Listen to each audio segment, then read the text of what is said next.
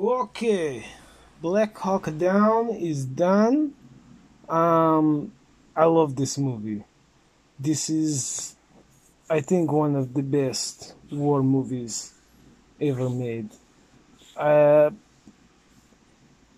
it's based on real story, true event. Um, they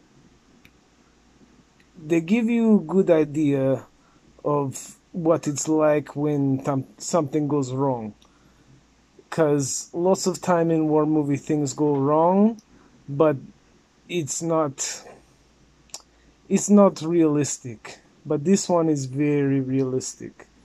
This one and Thin Red Line, I think, are most realistic war movie, and I like that they have such big cast because in war you have so many people.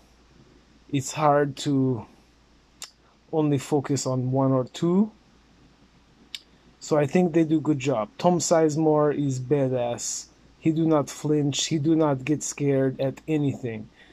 Everybody is ducking and finding cover. He just walk right through. He's total badass. Um, I really like Ewan McGregor. His character, I already said before, is my favorite because it's unexpected.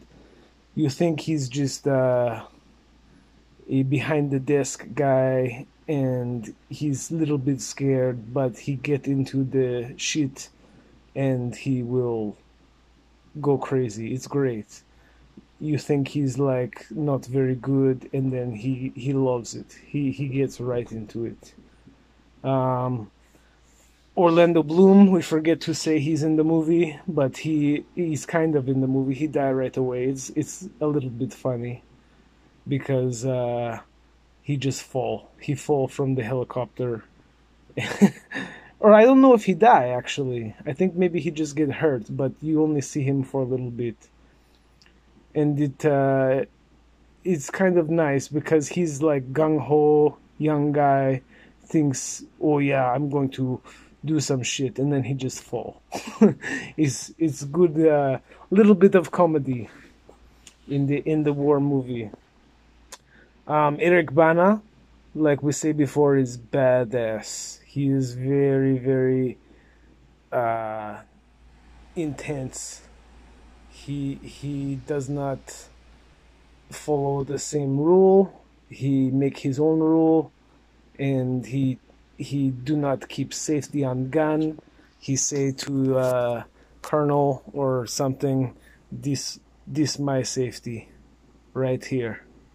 I keep safety off because this my safety. This good line, this badass line. Great movie, good good character, good end, based on true story. Jerry Bruckheimer, Ridley Scott, helicopters. What more you want? I give this movie 5 popcorn bag for sure. Yes, I think that's it. We go to special feature now. Yeah.